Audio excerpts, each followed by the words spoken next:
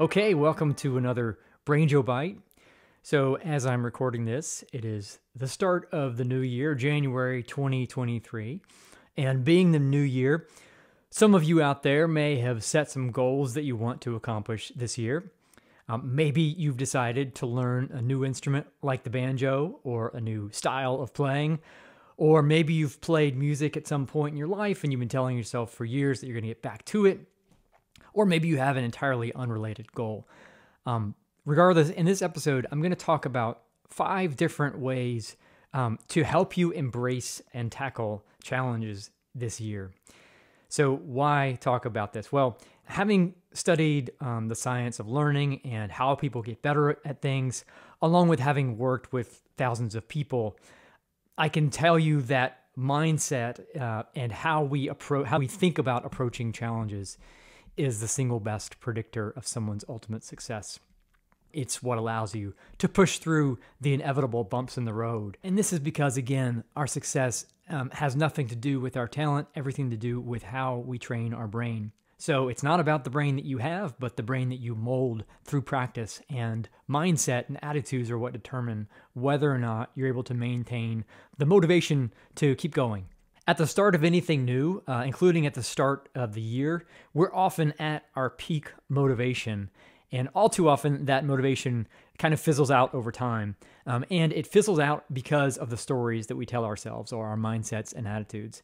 And I think of those things as zero multipliers, meaning our mindsets will ultimately undermine or negate all of our other efforts, just as multiplying any number by 0 still gives you 0, no matter how big that number is. So in this case, no matter what else you do, if you don't have a mindset that's conducive to success, you won't get to where you want to go. Ultimately, it's what spells the difference between whether or not your time spent training and practicing is joyful and satisfying or filled with frustration and disappointment. And again, the difference has everything to do with what's happening between our ears. All right, so let's get to 5 things to help you tackle challenges this year. The first is to remember that the purpose of practice is to stimulate the brain to change and to steer that change in the direction that we desire. So our goal is not to improve within the span of a single practice session, because that's not how we build knowledge and skills.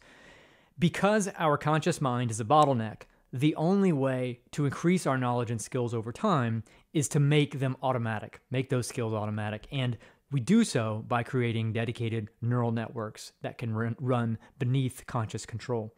And creating those networks is why we practice. But the structural changes in the brain that happen to support the creation of a network like that don't happen within the span of a single session.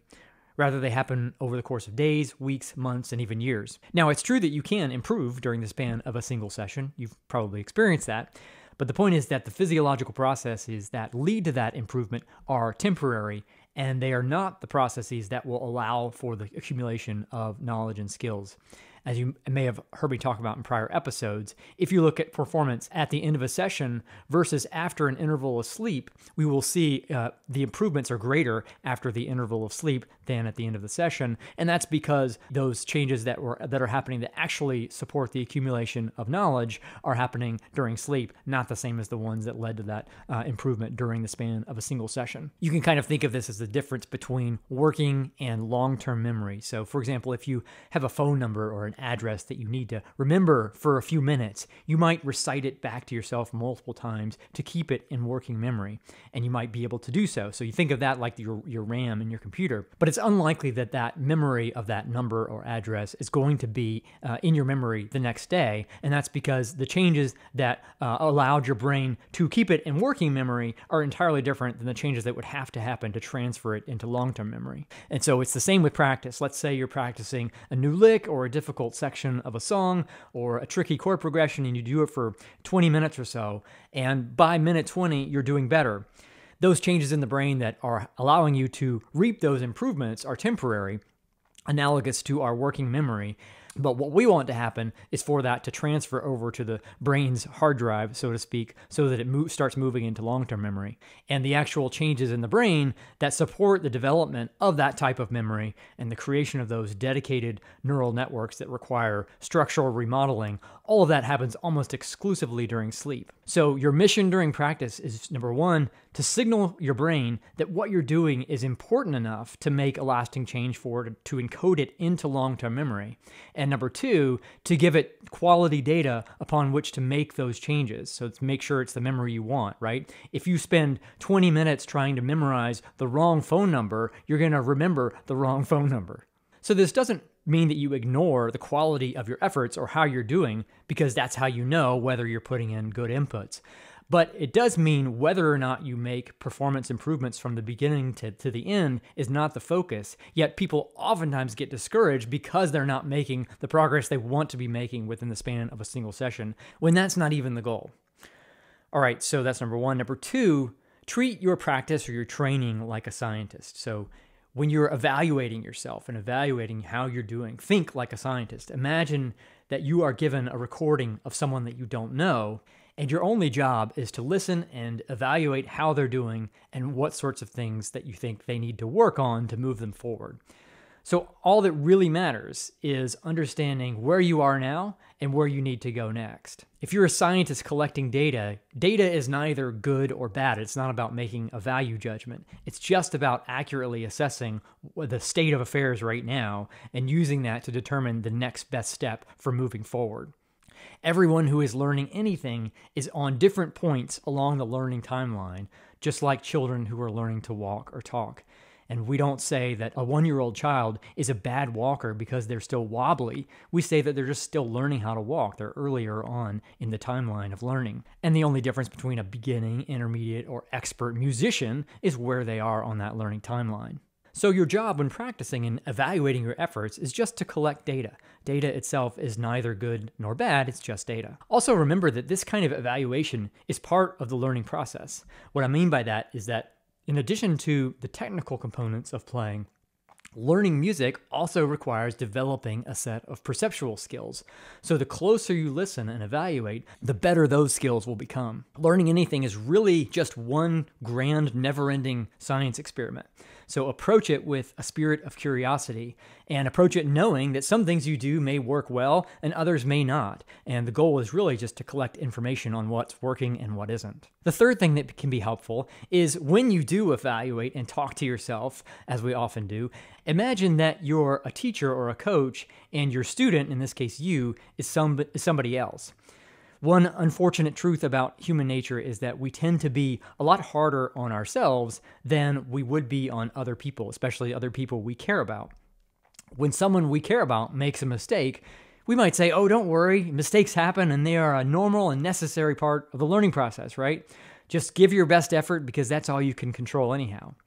Yet when we make mistakes, we say things like, man, I'm such an idiot. I make those same mistakes every time. Who am I kidding? I'm not cut out to do this. Now, you probably never say things like that to somebody you care about, and yet people have this kind of self-talk all the time, and it's really unhelpful.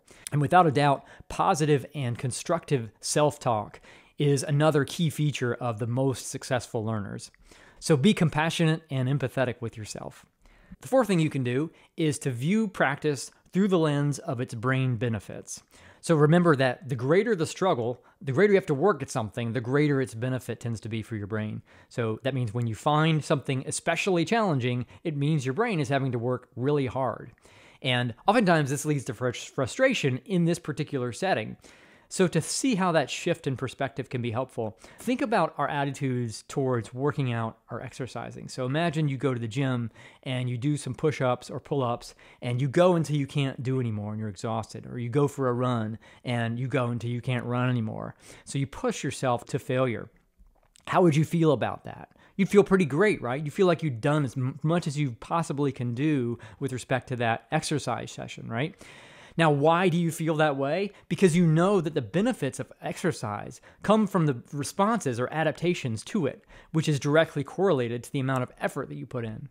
The benefits aren't happening right then and there in that exercise session, right? Exercise is actually a stressor, and from a health standpoint is actually negative in the very short term. But it's those adaptations that are triggered by the exercise that are beneficial over the long term, and why we think the greater the effort, the more benefit that we've gotten out of an exercise session. And the exact same thing is true of the brain.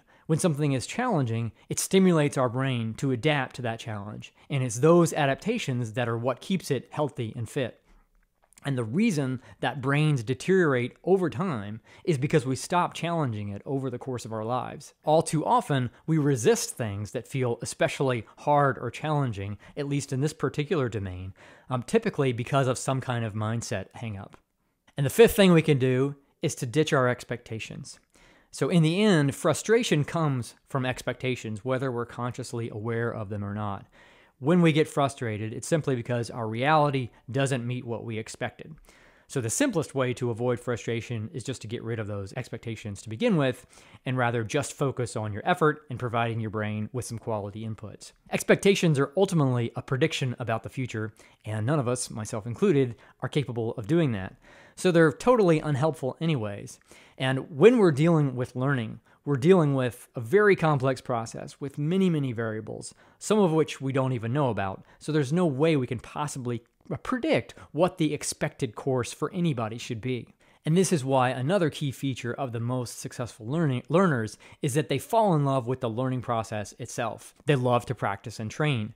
Practice should never be a stressful or frustrating experience, but rather a source of joy and something we look forward to doing. And if that's not true, then it means that there's some kind of mindset or attitude or belief that's causing that. Okay, so let's recap the 5 strategies for overcoming challenges in this year. The first is to remember that the purpose of practice is to stimulate the brain to change and to steer that change in the direction we desire. Number 2, to treat your practice sessions like a scientist, where the goal is simply to collect data, not to judge whether that data is good or bad.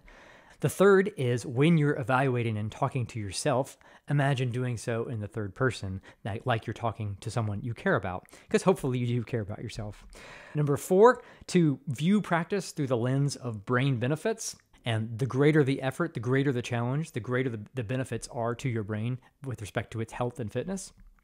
The fifth is to ditch the expectations or our predictions about what should be happening as a result of our practice session, but simply fall in love with practice itself and have faith in the process. Okay, so hopefully you found that helpful. If you have another mindset-related strategy for tackling challenges, please feel free to leave it in the comments. Also, if you enjoy these Brainjo Bites, then you will likely enjoy the book, The Laws of Brainjo, which you can find at Amazon or wherever books are sold online.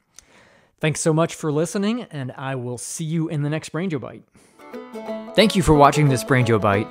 To catch future episodes, hit the subscribe button and ring the notification bell if you haven't already done so. You can also hear these episodes on the Brainjo Jam podcast, and you'll find a link to that in the video description. Also, if you'd like to boost your brain health and function with neuroscience-based musical instruction for banjo, ukulele, fiddle, and piano, head over to brainjo.academy.